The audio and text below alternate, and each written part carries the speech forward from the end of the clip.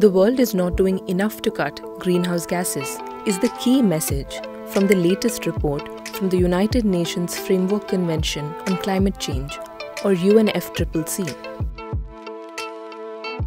On October 26th, the UNFCCC released its NDC Synthesis Report, a summary of the pledges made by countries under the Paris Agreement to cut greenhouse gases. The report says that the world is on track for about 2.5 degrees Celsius of temperature rise by 2100, from a possible range of 2.1 degrees Celsius to 2.9 degrees Celsius.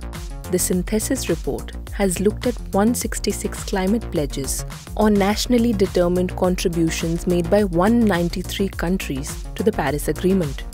Some 39 countries have submitted new or updated NDCs since the previous report in 2021. These revised NDCs are part of the ratcheting mechanism under the Paris Agreement, where countries are supposed to revise their pledges every 5 years. On paper, these NDCs are supposed to show more ambition.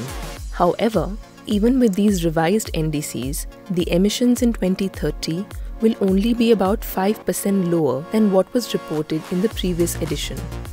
UNFCCC's projections made in the 2022 report states that the world will emit 52.4 gigatons of carbon dioxide equivalent in 2030, which is only marginally lower than 54.9 GTCO2 equivalent projected in the previous report.